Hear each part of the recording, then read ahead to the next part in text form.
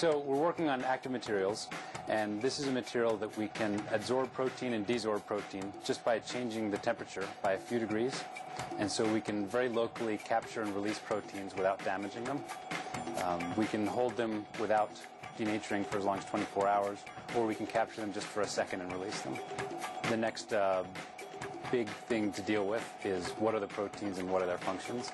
And so many really important proteins are present in just trace quantities, and being able to handle those trace quantities efficiently and effectively is critical.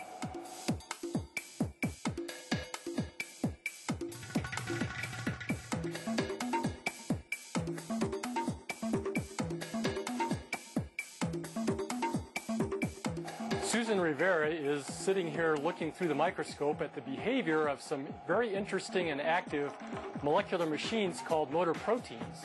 We're using those motor proteins and incorporating them into microfluidic systems for active transport and assembly and disassembly of nanomaterials on a chip.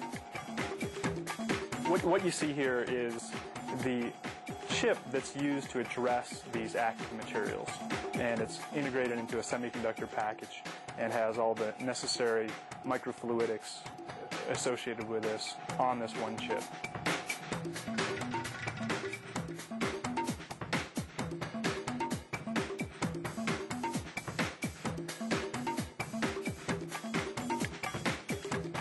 There are proteins in the body that are present only in minute quantities that are the body's first response to disease. And if we could concentrate and detect those proteins, we'd have a very good way of detecting bioterrorism or the first onset of outbreaks of disease.